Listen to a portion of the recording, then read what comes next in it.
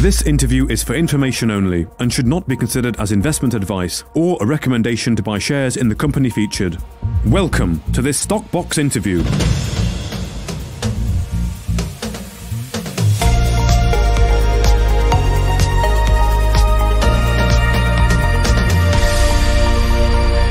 Hello and welcome to the Research Talks here. This will be the last Research Talks of 2022. It's Friday, it's Christmas Eve. So hello, Alan. How are you doing on Christmas Eve? Hello, Mark, and a very happy Christmas Eve to you too. I must apologise in advance if I sound a bit husky. I've got a bit of laryngitis, and I'm hoping it's going to go before Christmas Day. Although I'm sure my family would say, actually, it's quite nice for you to shut up for once, Alan. So there we go. Well, me too. I probably sound very deep and dulcet as well because I have something developing, so that's nicely timed, isn't it, as well, to do a podcast recording. We're both very unwell, but anyway. So this time, or roughly this time last year, we did this podcast. So we don't talk about companies as such as we usually do on the Research Talks. We sort of listed a few companies that, based on our picks from previous years, and we evaluated them, and also picks for 2023. So let me take you through some of the. I'll just remind you of some of the picks that we picked from last year. So we'll start with mine. I picked CGNR, so that's Conroy Gold, Panther Metals, Altona Rare Earth, Sabian Technology, and Kavango Resources. And I think some of them were. I know I had Conroy Gold the previous year as well, because I was pretty convinced that they were going to actually get something significant done this year, because they had the JV signed, but lo and behold, they seem to have gone very quiet. I'm not entirely sure what's going on.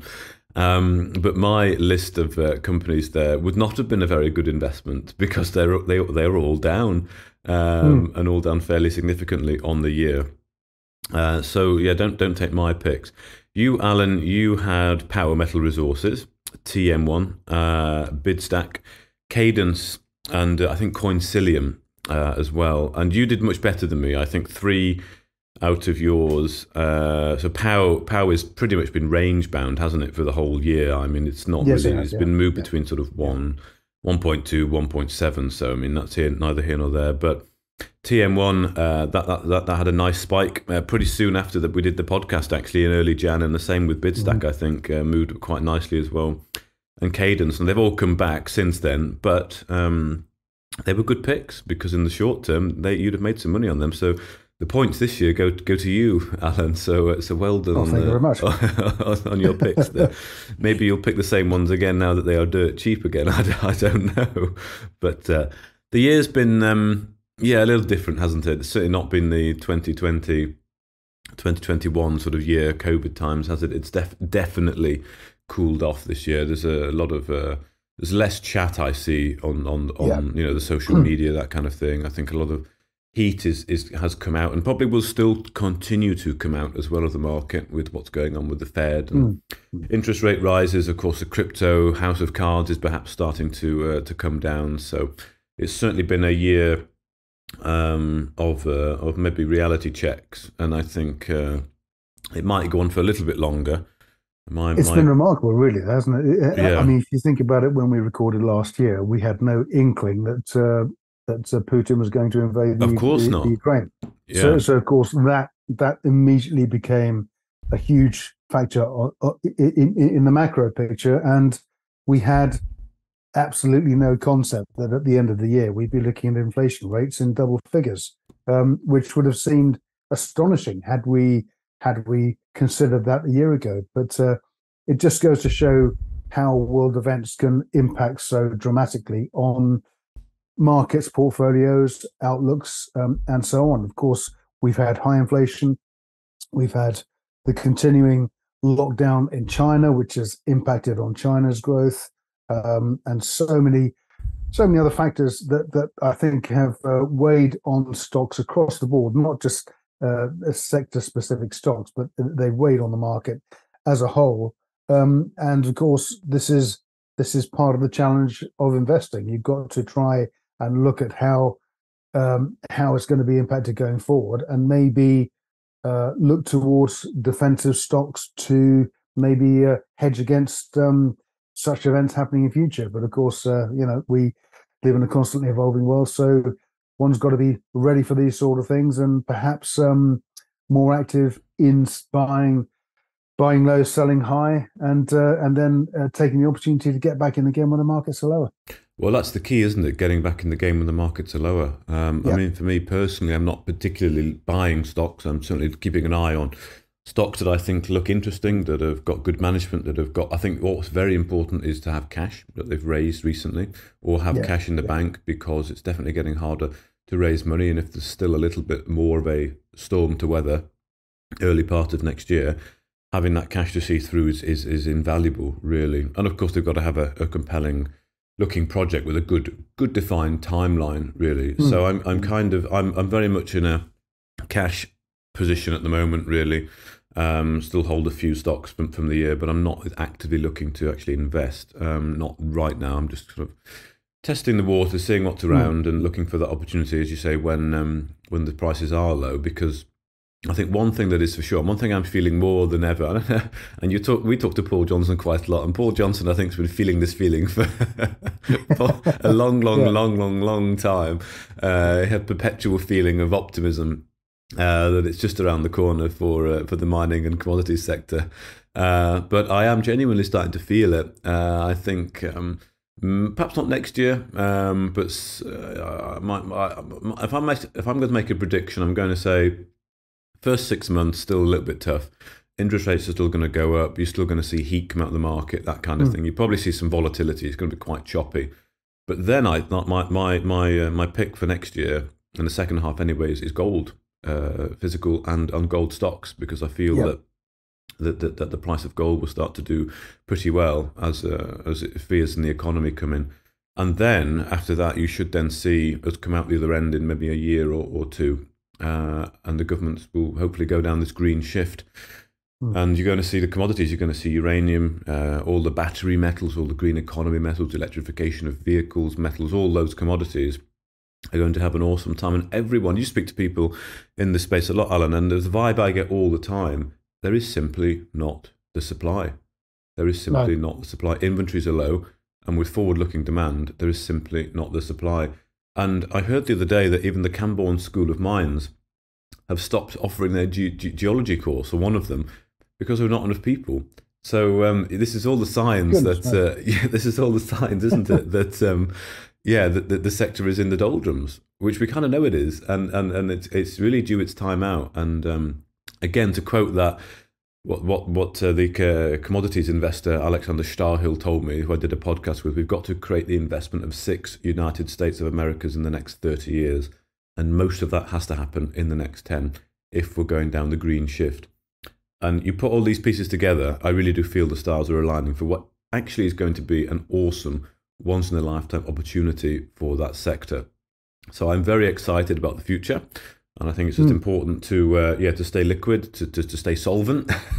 yeah, that's right. Yeah, no one ever went broke taking a profit either. So if you have a good run on one of your stocks, then take some money off the table. Bank that cash. Exactly. We don't know what's around the corner, but that's the thing. There is going to be a supply squeeze, and I think the numbers also on mining projects too. I think of all the mining projects in the world, and this is looking across gold, rare earths, lithium, nickel, all of these, very, very few, a very small percentage actually become commercial, because you can find the mineral in commercial grades to start with, but then of course if the price moves, you could start building a mine based on economics, based on a forecast price for that mineral, which if it suddenly moves against you, within a few weeks, your project could turn from a viable commercial enterprise into something that simply doesn't add up. And of course, this is the challenge. It's about timing. It's about bringing those projects to market at the right time. But because of that, there are these supply squeezes. You've got to meet demand, but at the same time, the projects you're working on have to be commercially viable, and that is supported by and large by a robust price. But I think, as you rightly say, the stars are aligning, because the greater the supply squeeze, the the further the price of that commodity will be pushed. So that's a factor to consider. And I think when you look at the amount of projects out there and the amount that actually comes through and come to market, that really is the key challenge that the economists face.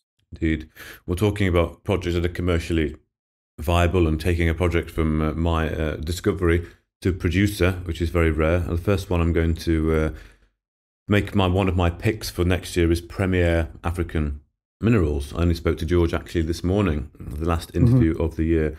Of course, we both know all about that company, but lithium project out in Zulu is going into pilot plant production, targeting 48,000 by mid-Feb, really. So they should be in production. They've got the offtake agreement. It's all fully funded. So that's definitely a pick for me, because lithium there, of course, very much part of the green economy. But you've got a company there that's well funded, well advanced, with a good deposit that's still expanding, plus the bonuses of the other projects. We can leave them aside, but they'll actually be going into production. What an exciting time for a mining and exploration company to actually get into production and get some cash in the door. So that's my first pick for next year. It's an incredible turnaround for Premier as well, isn't it? Because of course the rights were only re-established, I think, early this year, and of course there's been the sudden turnaround. And then through the PFS and the DFS, all of a sudden the true potential of the project emerged. So George Roach has done a fantastic job.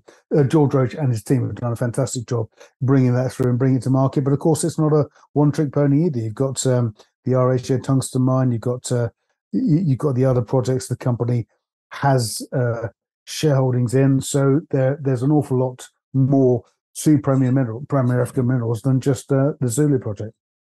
Yeah, indeed there is. And George mentioned today that one of his highlights for next year that he's looking out for is to perhaps take some of those projects a little bit further. He said it's going to be a company growing year, as well as, of course, a company producing year. And he's very excited. So, and rightly so. And I think it's got a great following as well with shareholders. So it's a great story to follow. So that's definitely my pick. I hope to be onto a winner with that one when we talk again in a year's time, Alan. But let's get one of your picks then for next year. What are you perhaps looking at?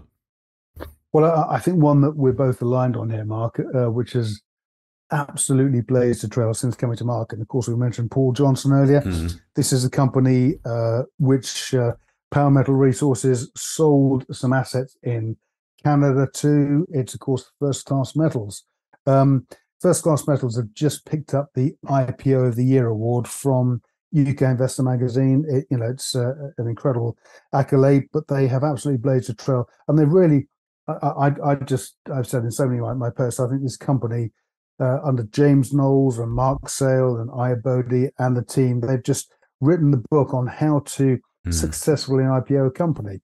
You bring it to market at a modest, fairly priced valuation, and you make sure that there's an avalanche of news flow, which is what Mark Sale said, quote unquote. And of course, they've delivered in spades. The joint venture with Palladium One on the Pickle Lake asset, which is northeast of the Barrick Hemlo gold mine.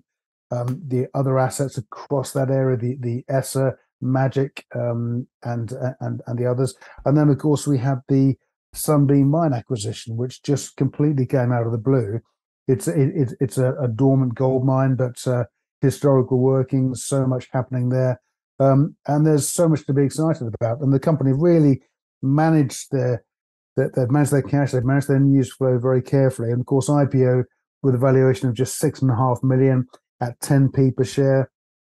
I think we were all involved in the IPO, and certainly some warrants that were involved in the IPO at 12.5p are now very much in the money, and the shares are now trading at 17 pence. But that still gives the company a valuation of less than 12 million. And I think, given the assets the company has, and also the way Mark and the team communicate so well to the market, Mark's on the ground in Canada, and he's actually sending back film of himself actually on the ground, looking at rock chip samples, looking at the terrain, So there's great investor communication too. And I think any company looking to list should look at just how First Class Metals have IPO'd the company, but also how they've sustained and managed their communications subsequently. But here we are, 11.7 million. I think this company's got an awful long way to go still.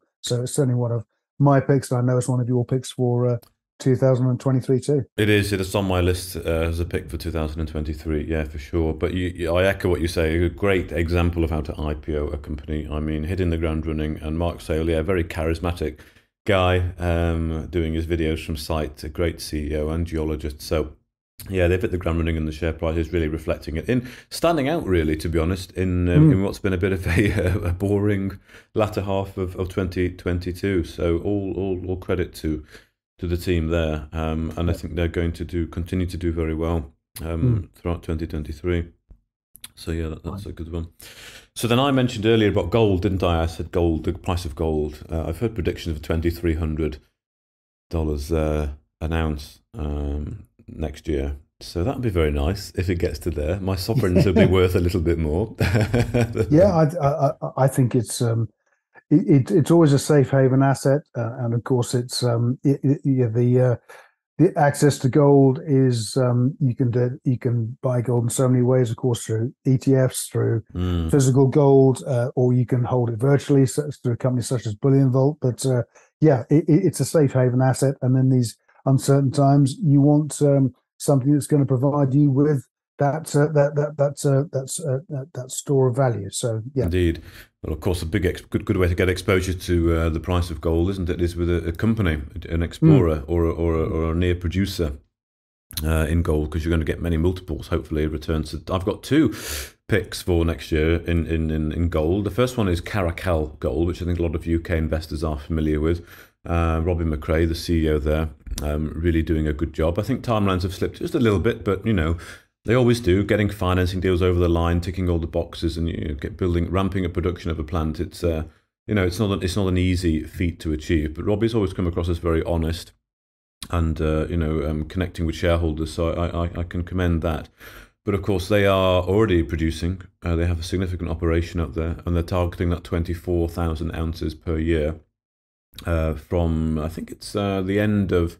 And the latest I had was the end of H1, so effectively the first half of next year, getting into some significant production there. But of course, on top of that, they're expanding the resource drilling, and they've got other projects as well in Kenya and also in Tanzania. So I like Caracal because they are producing. They've got good ambitions to produce more, so generate more cash flow, and it's aligned with my sort of thoughts on the price on where gold's going to go. And of course, that'll only benefit and bring in more cash for Caracal. They released it was an internal scoping study, I believe, that they published, but the figures were based on, I think, $1,700 US dollars and 1650 as a sort of a tougher case. So it's kind of where we are now, a little bit lower. So and that was pretty profitable at that point. It's 118 million, if I recall correctly, of free cash flow per year. So you can imagine the difference it'll make if gold does get up to over $2,000 per ounce. So yeah, Caracal definitely is a good one, I think, for next year to keep an eye on, and potentially look to pick up some stock. Indeed. We'll just following on the gold theme, and also as announced today, a new dimension to its investment proposition. Of course, Mark, we've spoken many times about ECR Minerals. ECR, yeah. And ECR, of course, anyone that's followed the company will know that Craig Brown very sadly died back in October 2021, and the company have had to manage the process. So through David Tang, Trevor Davenport, Andrew Scott, and Adam Jones, they've managed the ongoing drilling works across Victoria in Australia. And of course, that was up to the appointment of the new chief executive, Andrew Haythorpe, in April this year. And Andrew really has now put his stamp on the company. I mean, it has a great portfolio of assets. Of course, the two core assets were always Bayliston and Creswick. Some very solid results from Bayliston through the year. the company's just announced there it's secured two new licenses in the Victoria area, one of them being at Baillieston, so that expands the area there substantially. On the within the Baillieston asset, they're of course drilling the Blue Moon prospect, and Blue Moon is one that Andrew Haythorpe was very much engaged with, given the unusual mineralization. They're in the process of drilling to the west of where the drilling campaign took place in 2019, and we'll have further results on that shortly, but certainly the first hole that came back revealed some decent grades. And then we go to Creswick, which of course, Craig Brown was long banging the drum for, talking about potential joint ventures. Recently secured a new license area there, and there's an application in for another license area down towards, they have a new license area down towards Ballarat. There's a further one adjacent to Creswick.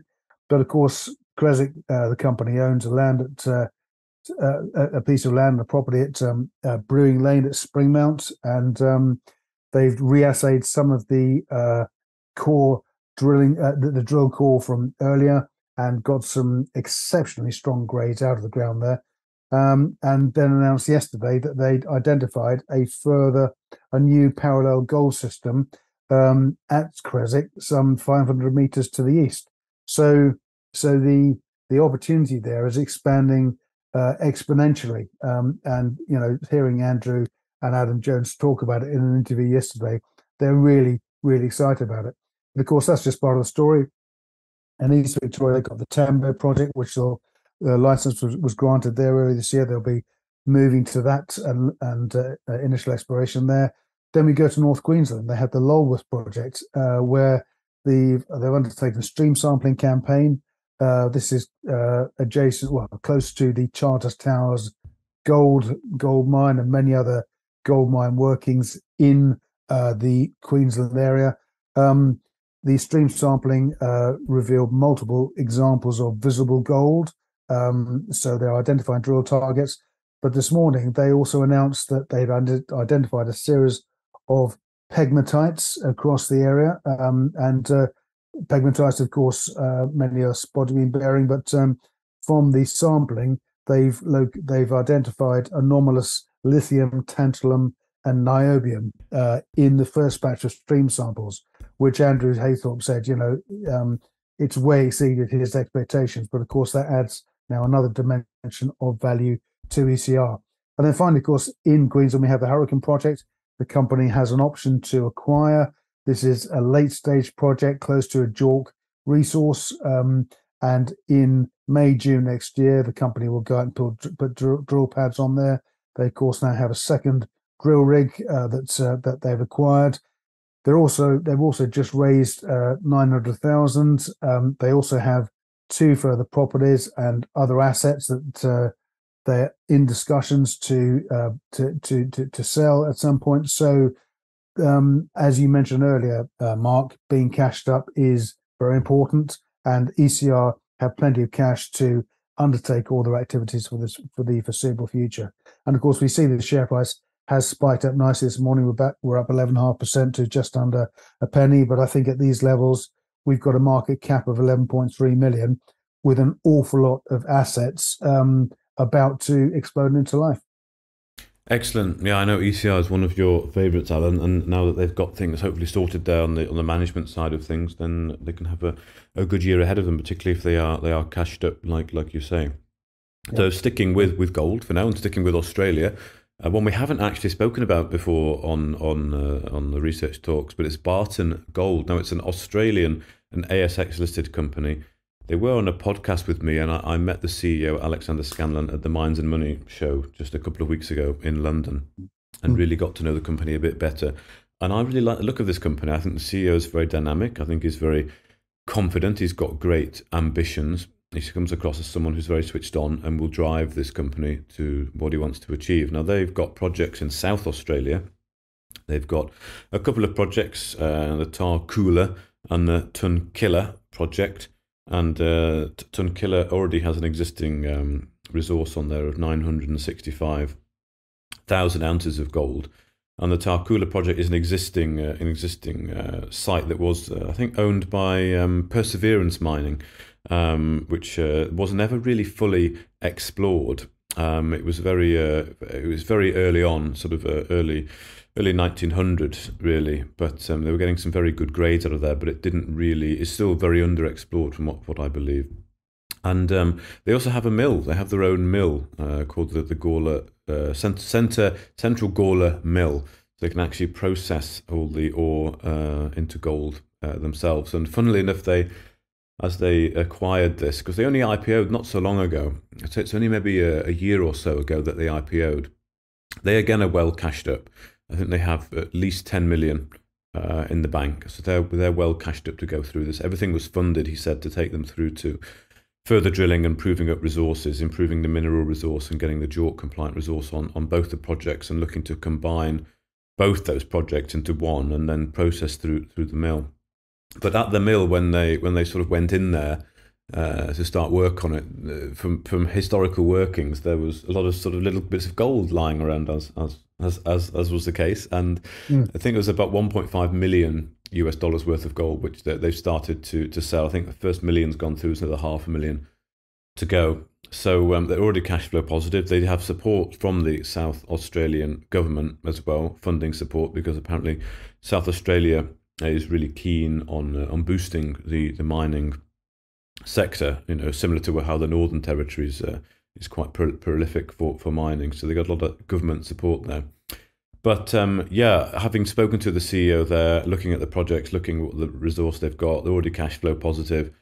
And again, my feeling on what's going to happen with gold, I think you need to look at a company that is well cashed up with good projects and is close to production, if not already producing, with potential to expand. So Barton Gold, and you can buy it in the UK. These interactive brokers, and most brokers these days will allow you to buy ASX stocks.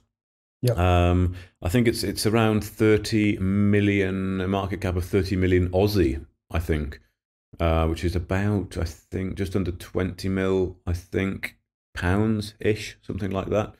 So it's certainly not dirt cheap, certainly not bottom of the barrel, but it's got a long way to go. It's still very much in its infancy and its growth stage, I think. So I'm hoping that we can follow the story a bit more with Barton Gold as they get out on the road a bit more next year, as Alexander told me he plans to do, and some more interviews, and then maybe you can do research talks for us as well, and set out your view on it. But yeah, my other gold pick for the year is Barton Gold in Australia. So that's one for you to perhaps have a look at, Alan, over the weekend. I will.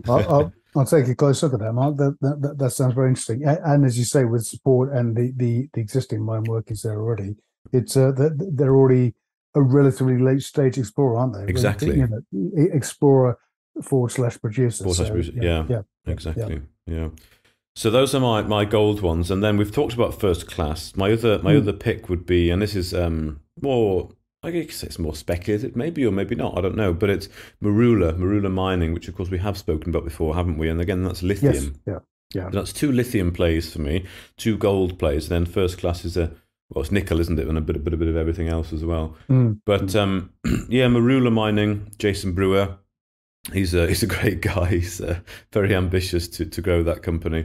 Looking for early stage cash flow, isn't he? Really, from the project out in Africa. So that's the Blesberg, exactly. But he's very keen. He's very driven, isn't he? From what I from speaking to him, he doesn't mess about. He's really cracking on. He says what he's going to do, and he goes and does it, and comes back and tells you he's done it, and tells you what he's going to do next. But looking for very early stage cash flow, really going around with an excavator, I believe, and taking what is there at Blesberg, that's easy access, and getting some cash flow in to then go and build other projects, isn't he? So again, that's another one that I think looks quite good, because it's got the cash. It is on Aquis, okay. It's not the best exchange, but it's okay. You can still, but I think he does have plans to move on to the bigger exchanges. But looking for early stage cash flow, which again I think is important. So that's my other pick, Alan, Marula. Okay. Well, I have several more. I'm just going to run through these. So still on the mining front, there are 2 more miners I just want to talk about, and I'm going to talk about Power Metal Resources, because I still think Paul has got the most incredible cross section of projects. But they put out a commercial update yesterday, and Paul just said, he's a resolute believer in the markets and in the junior resource sector, and that's why, of course, they're investing in so many projects, and a lot of these projects are coming to market. With First Class Metals, we've already seen them blaze a trail. The next one on the conveyor belt here is, of course, Golden Metal Resources. The company also has a stake in Kavango Resources. Golden Metal Resources is about to come to market. Golden Metal Resources, of course, have the portfolio of assets in Nevada. That's the Pilot Mountain Tungsten project. Also nearby are the Garfield Stonewall projects, and they're all close. They're all sort of closely correlated together, so easy to manage, easy to administer. And of course, we've got Oliver Friesen, who's on the ground there, who's an incredibly experienced geologist and a very dynamic individual, and is going to oversee that IPO.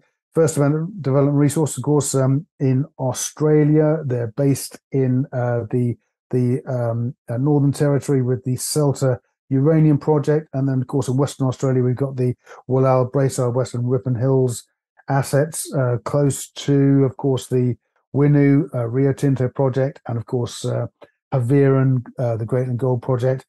Lots of anomalies, very similar to the discoveries at Havieron. So a lot of excitement there.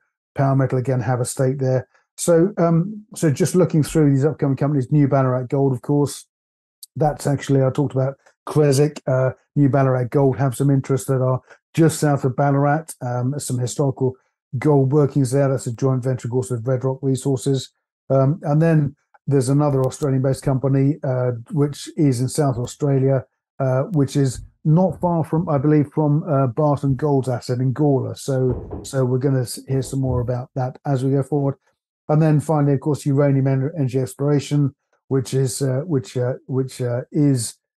in the Athabasca Basin area of Saskatchewan in Canada. Further plans there as well, but an awful lot of value just in those alone. And that's before, of course, we get to the developments at the Malopo Farms project, where they've identified this huge magnetic anomaly.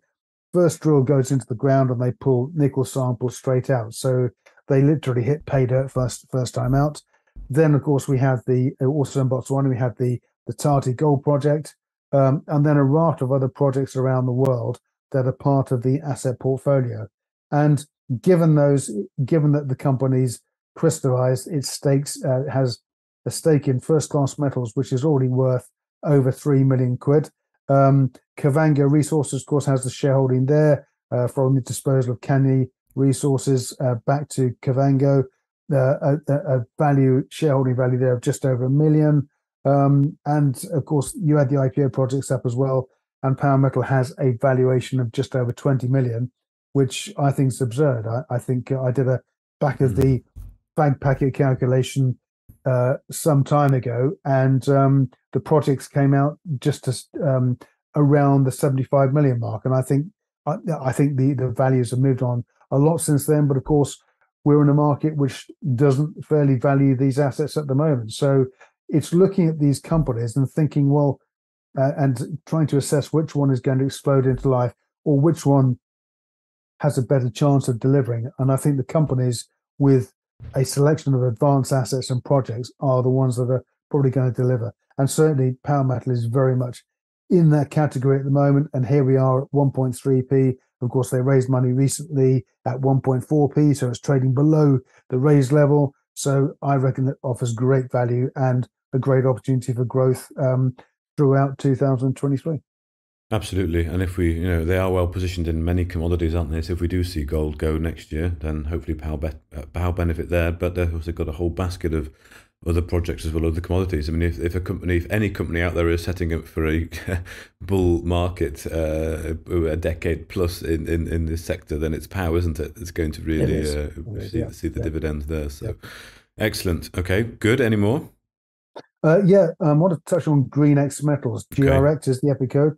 This is the former Prairie Mining, and there is a court case currently going on with the Polish government that could see an awful lot of money returned to the coffers of GreenX Metals if they win the case. The case is fully funded. They have a team of lawyers. They have a litigation fund of $12.5 million. So they are certainly cashed up for that. But that's not what the company are about.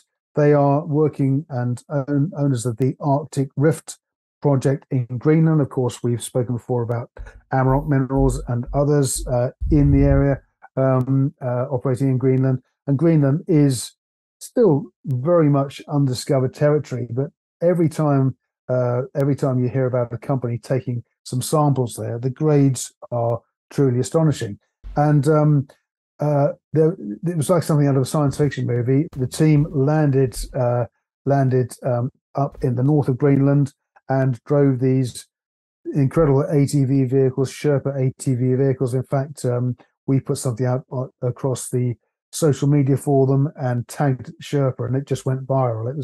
It's incredible. People are really excited by these huge, what look like moon or moon rover vehicles, but they're all terrain. So they literally came off the boat, drove across this wild, inhospitable terrain, and they're chipping off copper from rocks, which could literally go straight into the smelter and be processed. It's just everywhere. So it's incredibly exciting. Still early days. They're undertaking more work there, so we're going to hear an awful lot more from GRX.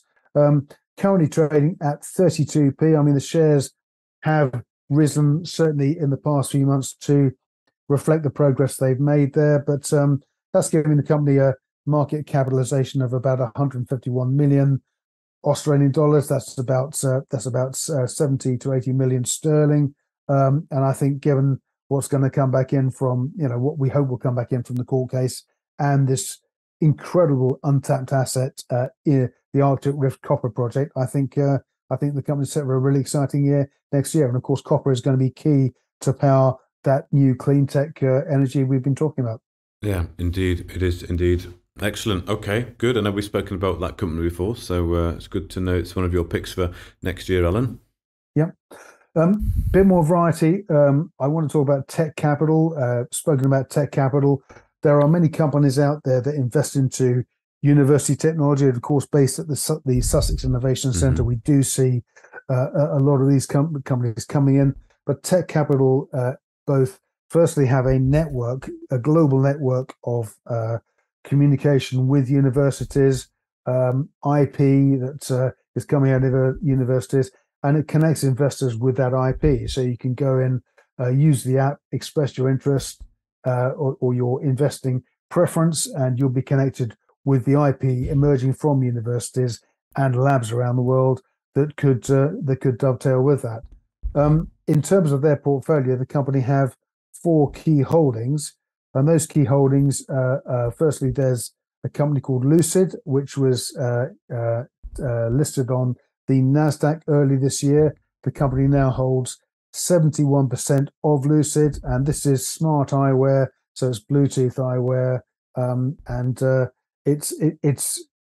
this is a fast emerging sector, and it's a very exciting sector to be in. So Tech Capital saw the opportunity way before that, so they have a huge stake and shareholding in this business, which is going to power ahead and looks to be set for a very strong year next year.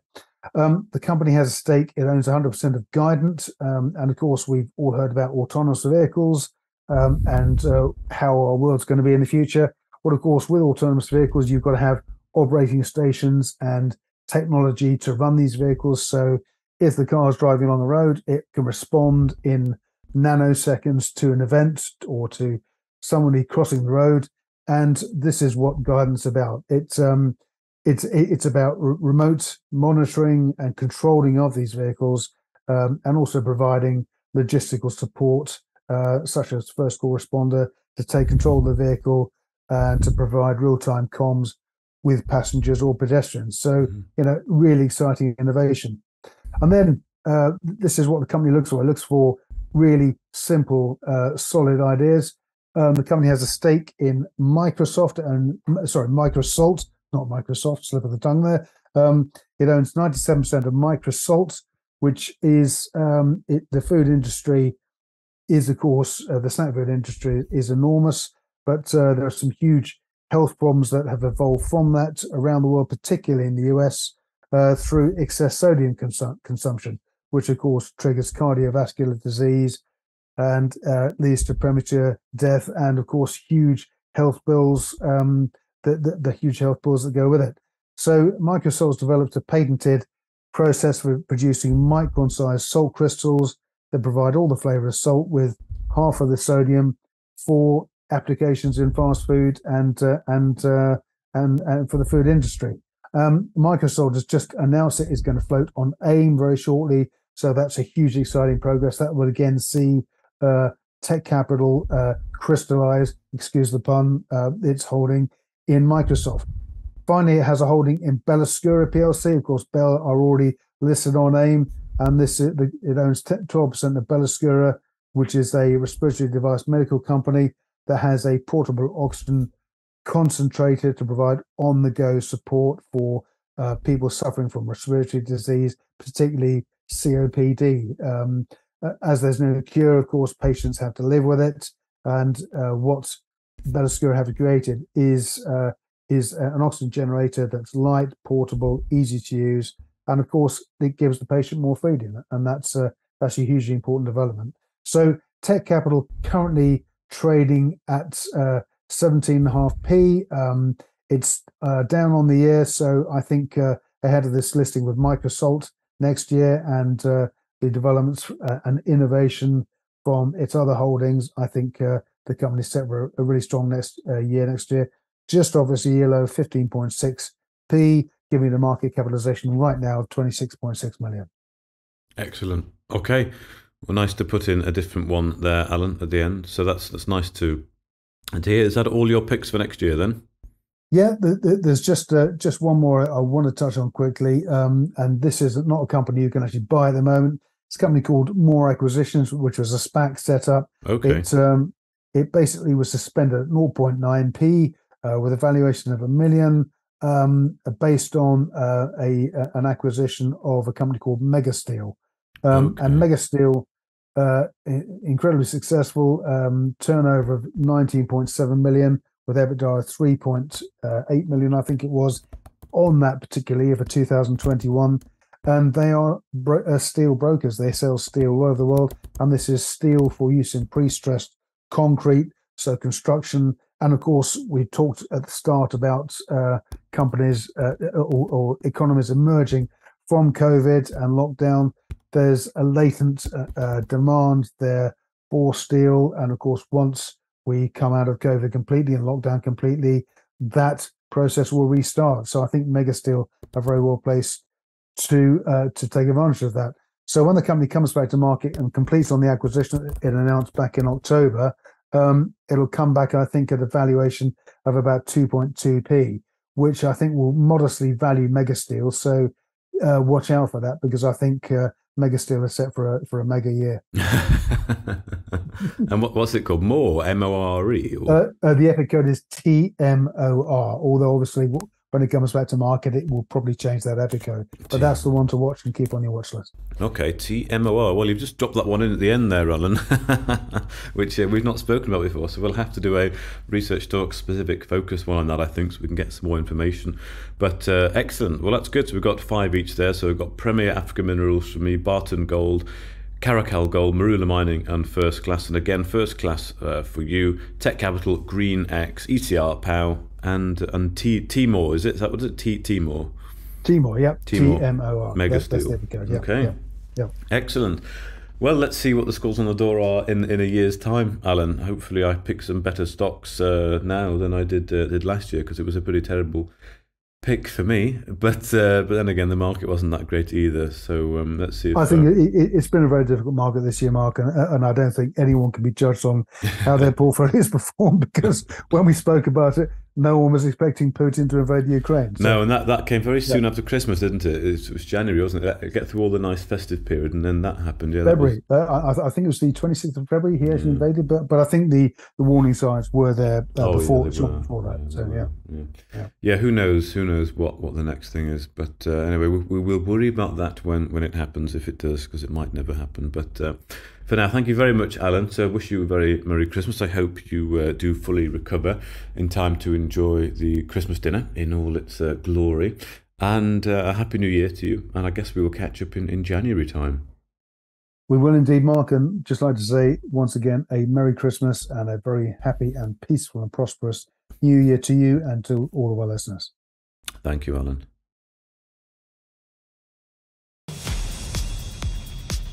If you enjoyed this interview, then give us a thumbs up, a like or a retweet. Subscribe to us on YouTube or follow us on Twitter and hit that notification bell to be the first to know when we release new content. There's loads of great content on our website too, across all our programmes at stopboxmedia.com. Thank you for watching.